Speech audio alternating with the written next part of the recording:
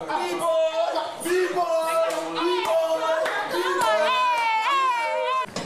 for my baby. You guys are spoiling. I give her this gist, I'm so surprised. Gist already? Didn't you just enter? Boyfriend should swear, even if he does blood covenant with me, even if he does blood covenant. I feel like it's the ultimate test before marriage. What's happening? I think I'm not seeing things. Are you blind?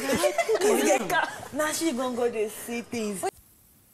Guys, it's not up to 24 hours and hey, everywhere is bubbling. I love the energy these housemates are giving this night.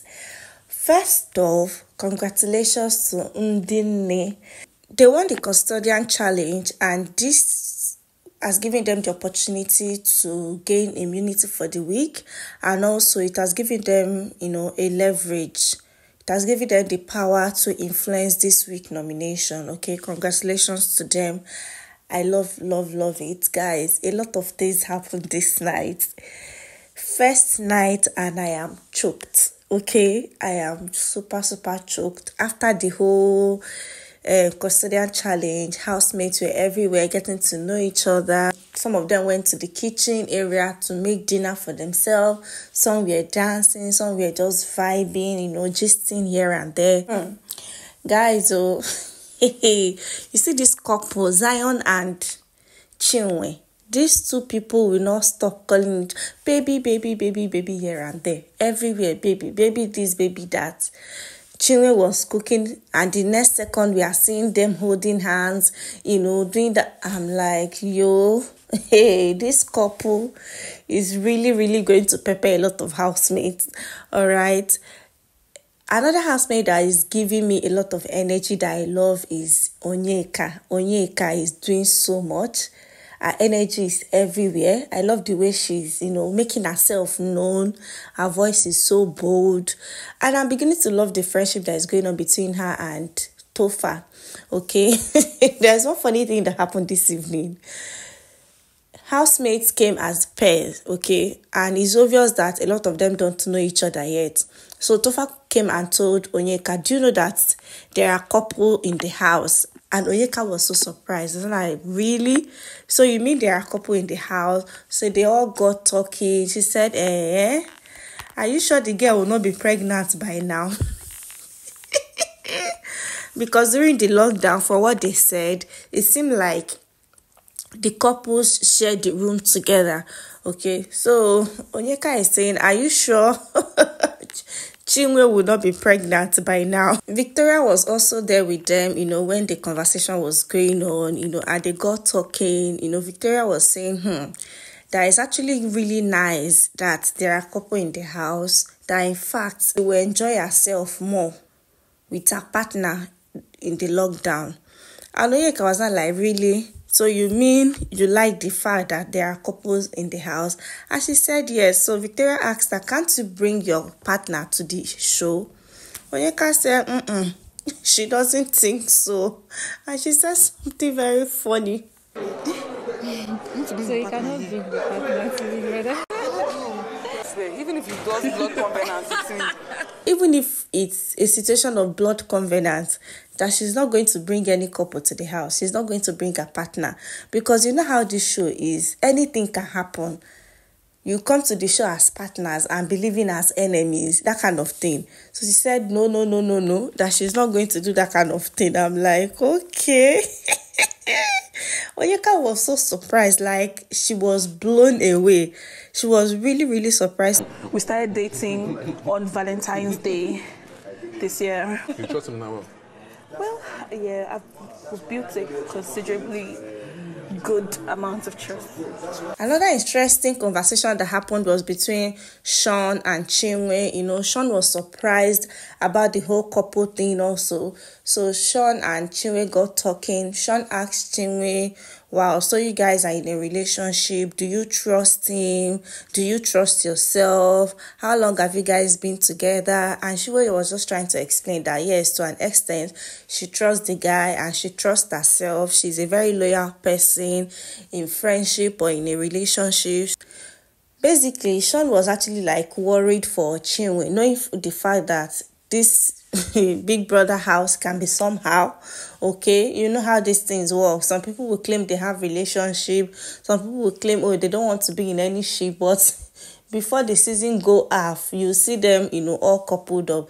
So Sean is kind of worried that, are you sure your relationship will make it till the end of the show? So Shiwon was just trying to say that I trust my guy, if he's not going to work, we'll know, we've had this conversation before we came to the show and blah, blah, blah. I'm like, okay. The way this girl is just vouching for this guy, it's just 5 months you guys met. From what you guys told us, it's just 5 months. They swear through to God for this guy.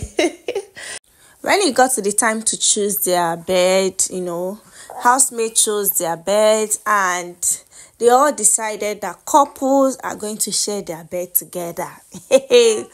This one are premium enjoyment for couples. This one is premium show. Everything is going to be going down. This one, couples are gonna be sharing bed. I am here for the midnight, you know. So guys, moving on, housemates came together, they, to introduce themselves, which is a normal thing. Guys, when the housemates were introducing themselves, 2 people actually caught my attention. First was the couple, the married couple. The show have not even started. Some people are confused already. During the live show, our married couple told us that they've been dating for 10 years, married in February, blah, blah, blah. But they will conceal this whole information from the housemates. They will not tell the housemates they've been married. But when they were now introducing themselves, the lady said they are best friends for 5 years. I'm like, okay, married bestie. I see you and I hear you. So the lady said, we've been bestie for 5 years.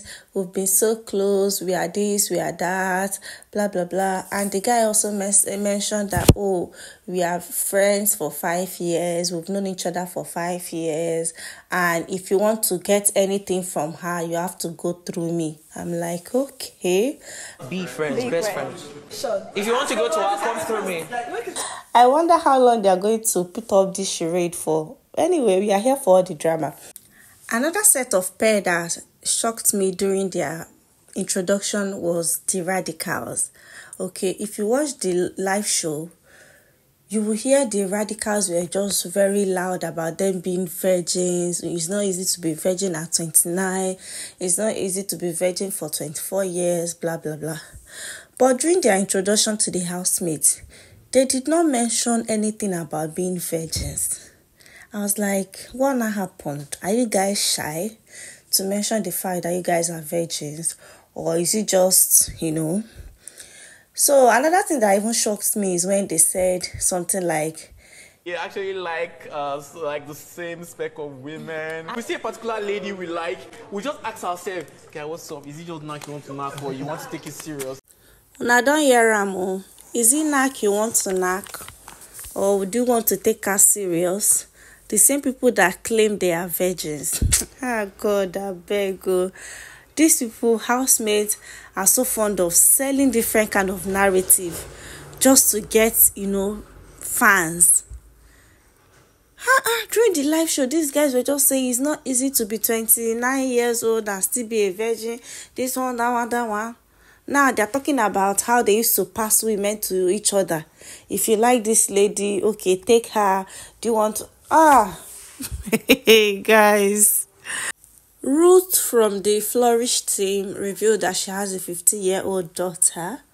I'm like, what? 15-year-old daughter? Wow, that's amazing. I can see a coven forming.